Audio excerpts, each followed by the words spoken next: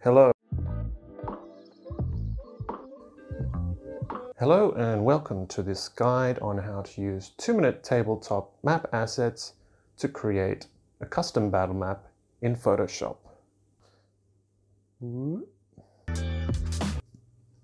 Welcome everyone to my computer screen. We're going to jump right in and create a custom canvas. File, new.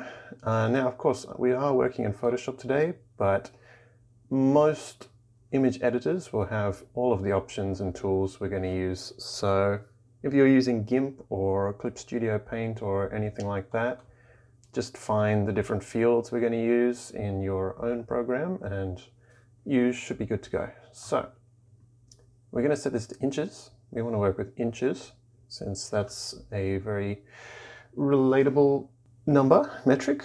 I'm going to just do 23 by 16 since that's my personal standard. And for resolution, this is the big important number.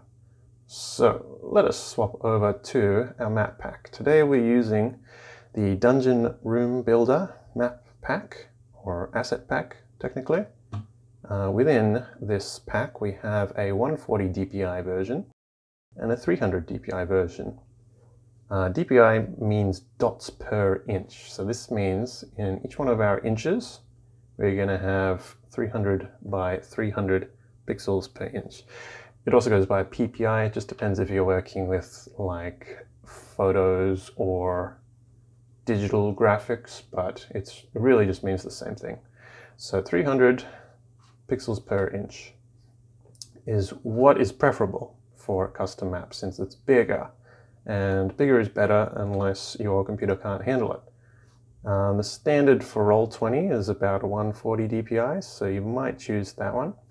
We're going to use the 300 DPI, and within here we have a whole bunch of assets for creating a dungeon, a custom dungeon room. So yes, we have our width, our height, and our resolution set. Everything else is pretty inconsequential, so hit create.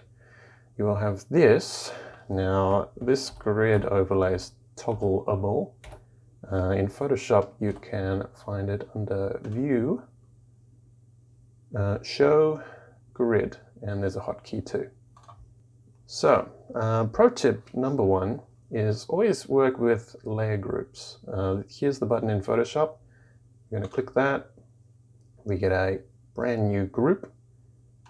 And if we double click that, we can name it something like floor.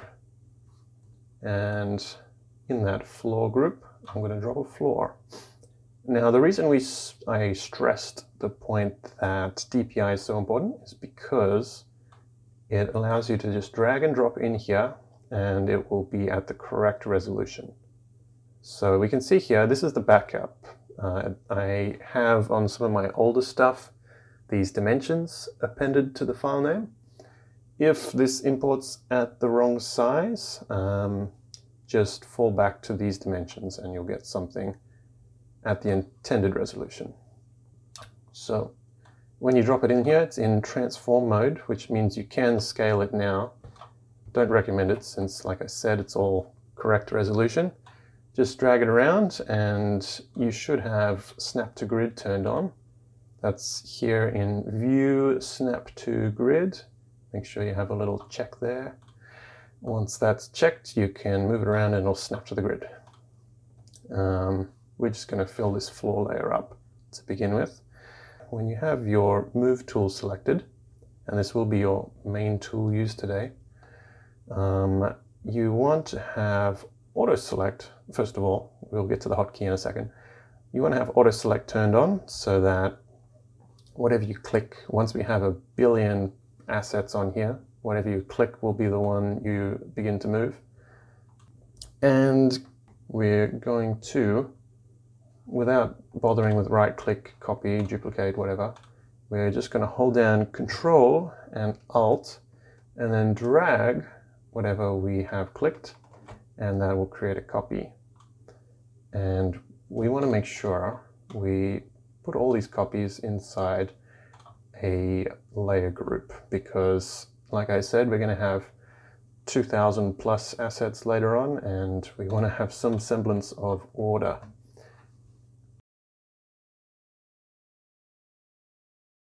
So that's our floor. So we'll start our next layer group. What shall we call it? Walls. Walls sounds good. And within there, I'm just doing this off the cuff. You can probably tell. So we're just gonna kind of make up a dungeon as we go. In fact, I'm gonna nix the visibility of the floor so that we can see these better. I'm not going to do too much of this because this is just a tutorial, not like a let's build. Here they are. Next little hotkey tip, when you're rotating these, hold down Shift and they'll snap to 15-degree increments, which means, yeah, so instead of getting an almost straight wall, you can rotate it to be exactly straight. And these ones are designed just to overlap like that. And then, pop quiz, what was our first hotkey? Hold Control, Alt, and drag, and you're copying. So that really is the main takeaway of this little lesson. Oh yeah, and if you want to duplicate this one, you just click it first to select it here, because we have auto select working, and then we can Control drag. And then to bring up that transform mode where we can rotate it, that's just Control T, like so. We're just going to make a nice rounded kind of edge. I see there's a gap here, so we just budge that down, which will create a gap here, so just budge that down too. And then we can click that, Control drag, Control T, hold Shift to rotate in increments, and drop it down here. And you can see with these tools and with dragging and dropping new assets in, Shift and rotate to rotate in increments, drag and drop, it'll snap to the grid. In fact, probably want that here. Yeah, we can very quickly add assets this way.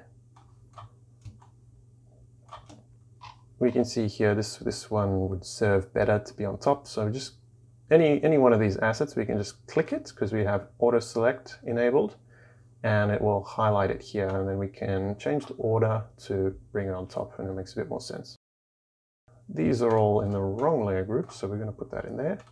And you can see we can kind of keep this under control if we have a good number of layer groups. So maybe a floor group, a wall group, and one or more kind of general clutter or whatever groups. Up to you. You know what, maybe I'll just duplicate. Here's another trick for groups. You can just duplicate entire groups. If you select the group, you can transform the whole thing at once. Maybe that's obvious to most people, but there we are. So in doing so, we're just going to cheat and very quickly create a complete room here. And then I'll go over one final tip for this tutorial. We're going to enable our wall, floor, that is, and we're going to talk about layer masks. In Photoshop, you can add a layer mask. Well, the way I know how to add it is to click this button, the rectangle with the hole in the middle. That'll create a layer mask. Now, this layer mask, you can think of it as like a visibility mask or like a fog of war, perhaps. So if we use the eraser as an example, let's make a nice big eraser. And we select our layer mask and then we begin to erase. We can see here our background showing through because it's masking our layer group, and everything within this floor layer group is being masked by this shape we're creating. In this masking system, black is 100% transparency, white is 100% visible. Golly, that was a terrible explanation, but I hope it makes sense. Perhaps you can just watch and see. So the beauty of it is, unlike just erasing an asset, you can just bring it back by painting back over with white. And if you want to get technical, you can use a gray as a partial transparency. And in doing so, you can get some cool effects. Like this kind of looks like a puddle, doesn't it? So there's one way you can use a mask.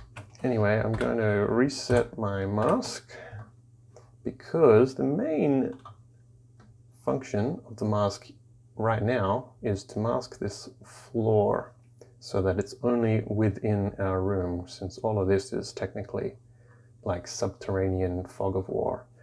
So I'm going to select the mask and I'm going to press Ctrl-I to invert it, which means it goes from 100% visibility to 0%.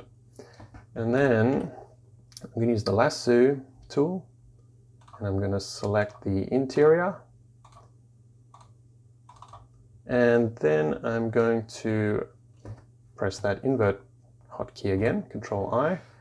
And what do you know, we have our floor back, but it's just here.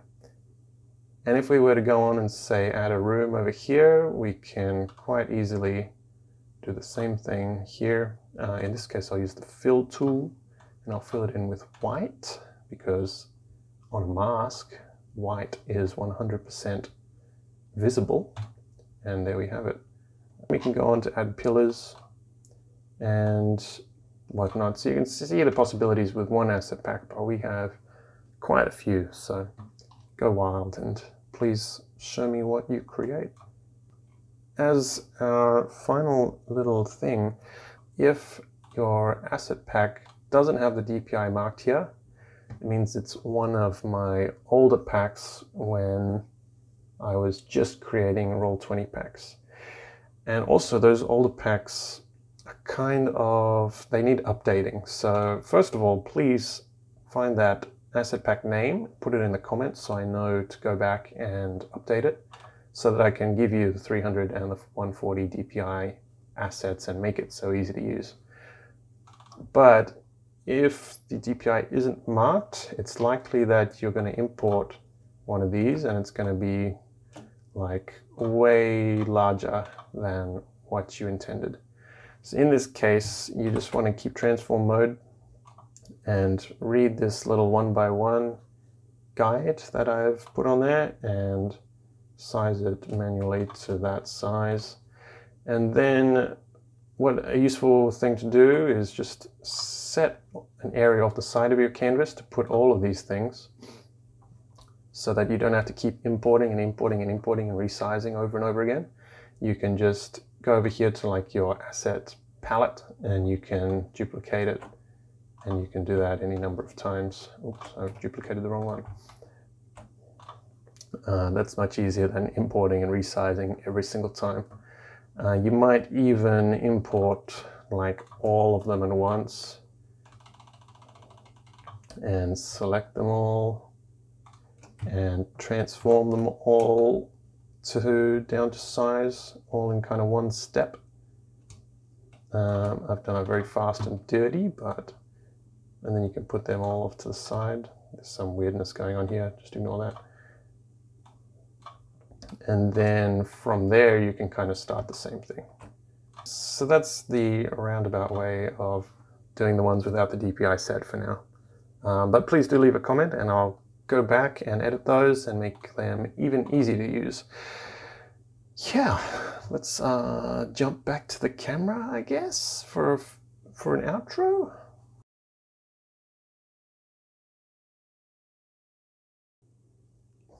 Okay, everyone, I hope that has been informative. I hope it'll help a few people who are perhaps using image editors for the first time. And let me know in the comments what other tutorials you'd like to see. I might do guides like this for all of the popular free image editors. Otherwise, we'll move on to some more advanced stuff. But yeah, thanks, and let me know what you'd like to see. Bye.